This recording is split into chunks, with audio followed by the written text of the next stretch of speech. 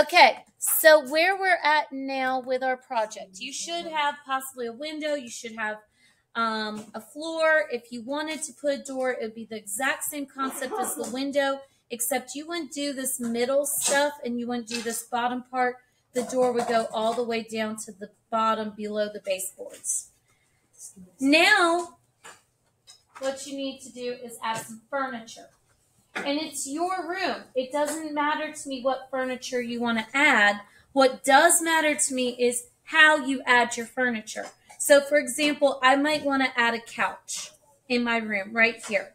If I'm going to add my couch, I know the back of my couch is going to be horizontal.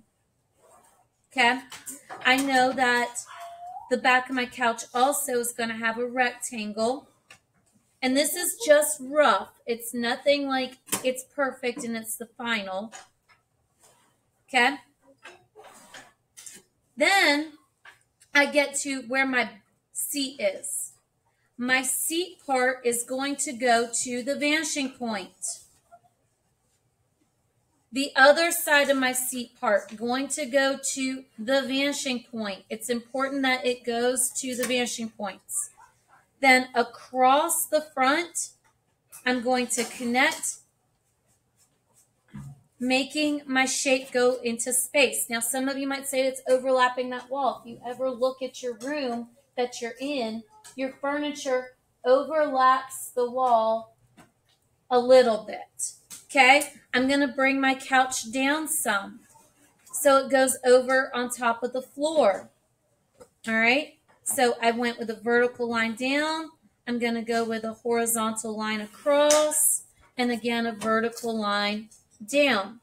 Now's when I can do the fun stuff of my couch. My couch at my house, it's not straight in the back. It's kind of flumpy and lumpy. So add some lumps to your couch. You could also make this a bed if you wanted to make it a bed.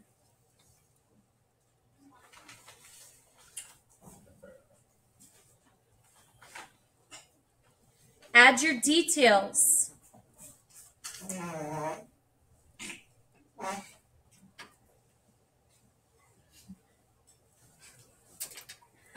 You can make your arms rounded. Give a rainbow arch to your arms. Round them out. Come down. Make the bottom of your couch a little lumpy to make it look comfortable. Remember how we talked about that vanishing point. Connect to the vanishing point the sofa cushions where you sit, and it makes it read more like your couch.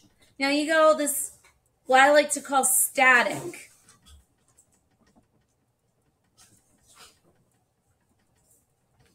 You need to take care of your static. I'll do that in my next video.